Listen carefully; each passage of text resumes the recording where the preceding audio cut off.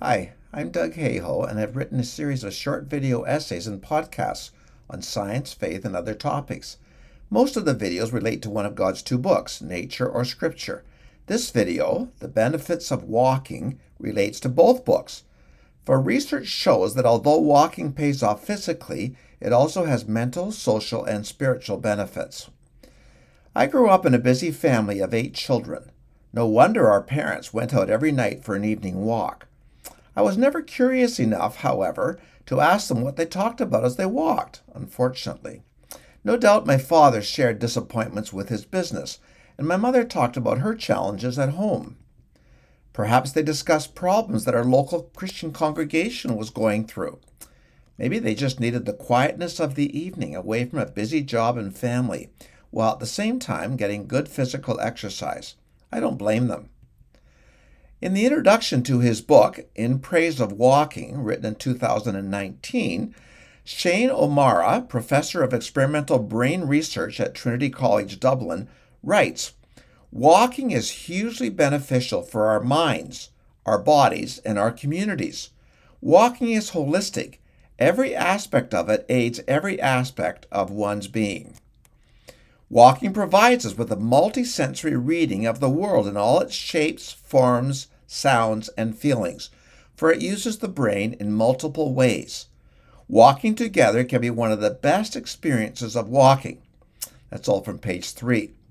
This one paragraph from Shane O'Mara's book motivated me to write this essay. So here's a picture of him in Ireland. In his book, O'Mara does an excellent job at explaining the scientific basis of walking as well as its physical, mental, and social benefits. Unfortunately, he omits the spiritual benefits of walking. Although he's for social walking, he's careful to say he would almost certainly never walk a pilgrimage. That was on page 165, referring perhaps to the Camino de Santiago. First, the physical benefits. Walking benefits the body in many ways: brain, heart, arteries, organs, gut, as well as muscles. Most of these benefits can be backed up by substantial research. O'Mara discusses some of these in his book. Concerning the heart, for example, he summarizes the research this way. Quote, "We can safely and reasonably conclude that high levels of activity, principally walking, can, along with dietary change, markedly help protect the heart against factors that promote heart disease. Moreover, these factors can be reversed both by activity, for the better, or inactivity, for the worse. These malign changes can be reversed quickly by walking, and walking lots, whereas a sedentary lifestyle worsens them." The average person walks 5,000 steps a day, according to a 2017 analysis of people who carried smartphones.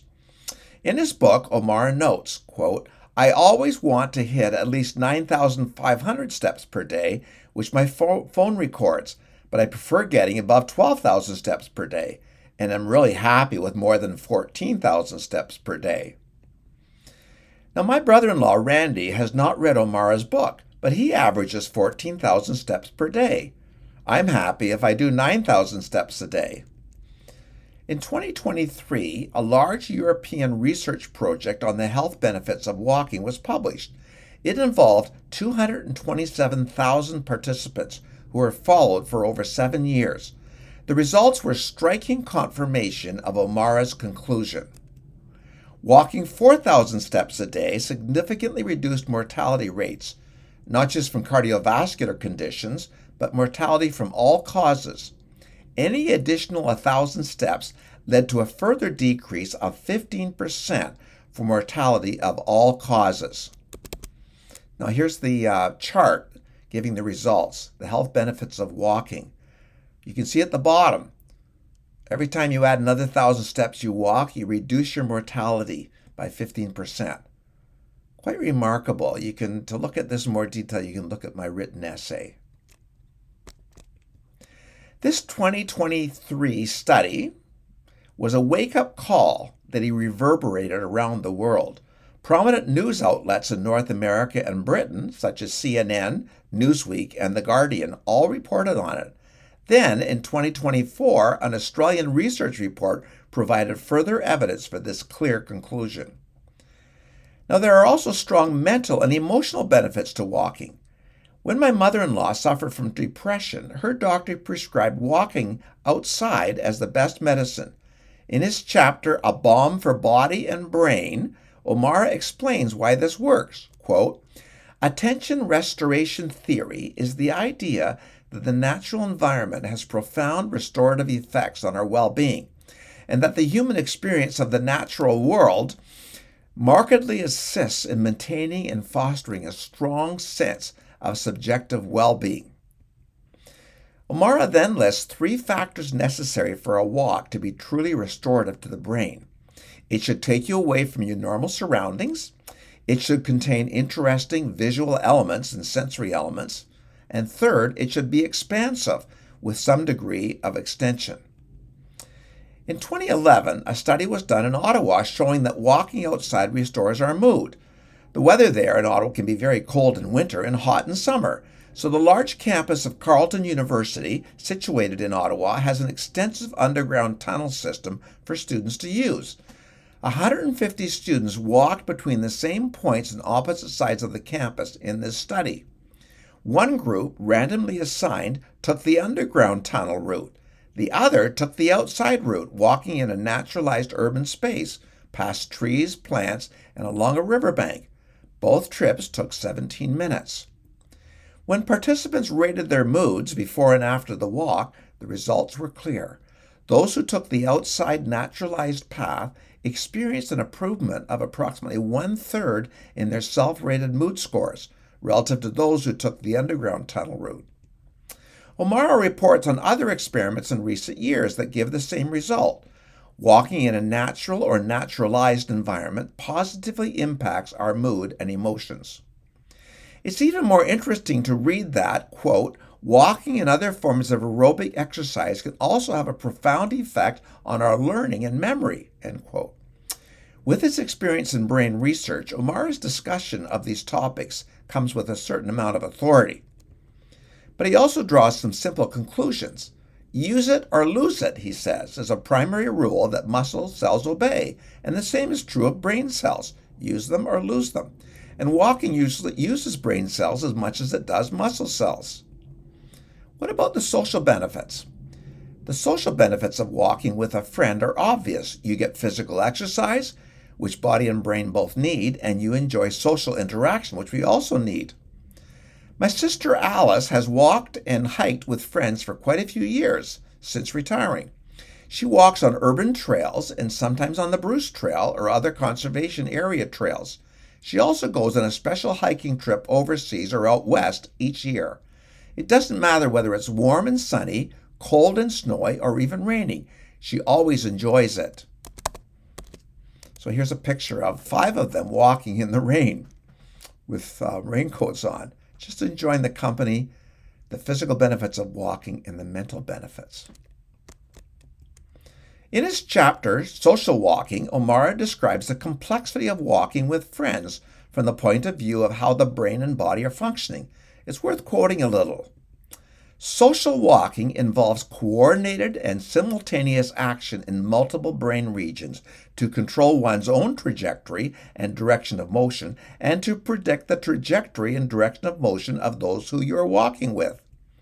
Critically, each individual must use these predictions to try and simultaneously synchronize their movement with that of the other person or group, while often doing something else like talking or singing or chanting.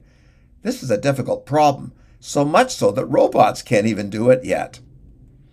What about the spiritual benefits of walking, however? A walk is a great time to reflect on the day ahead of you, especially if walking increases the functioning of the brain, as research seems to suggest. You can also reflect backwards, thinking about the day behind. And if you're a Christian, you can use this time to pray. A retired pastor who lives near us is a great example. As he walks, he's so involved in prayer and petition that he often doesn't see me until I almost run into him. He may have retired from leading a large church, but he hasn't retired from praying for all the people there and in many other places. You can also use walks as an opportunity to sing songs and hymns that warm your heart. This is especially useful if you don't have a singing voice. The only person who will hear you is God, assuming you don't shout at nearby houses. And God doesn't care how you sing. If you're short in memory, you can have the lyrics ready to look at on your smartphone. But beware of talking on the phone while you're walking. Research has shown that walking while talking on a phone is bad for your health. Something I've found useful for my walks is having the scripture read into my hearing aids. Many Bible apps can send readings to earbuds or hearing aids. There's nothing like the big picture you get when 5 chapters of the Bible are read to you in 25 minutes. In addition to listening to scripture, some people listen to Christian podcasts on their walks to keep them aware of important truths and perspectives. When I walk with my wife in the afternoon, however, we usually talk together and pray for our family. One of the most famous walking stories in the Bible is about 2 disciples traveling to a town 11 kilometers away. That's in Luke's Gospel, chapter 24. This was just after Christ's death and resurrection, and they didn't know what to make of the events. Then a stranger joined them in their walk. He began to explain the events in terms of messianic prophecies in Scripture. So there's a famous painting in the public domain of the 2 friends and the 3rd friend that joined them, and explaining to them what happened in the resurrection. The climax came when they persuaded the stranger to stop with them for a meal rather than going on as he had planned. When he broke the bread and gave it to them, so they saw the nail prints in his hands, they immediately recognized that he was the Messiah himself, Jesus risen from the dead.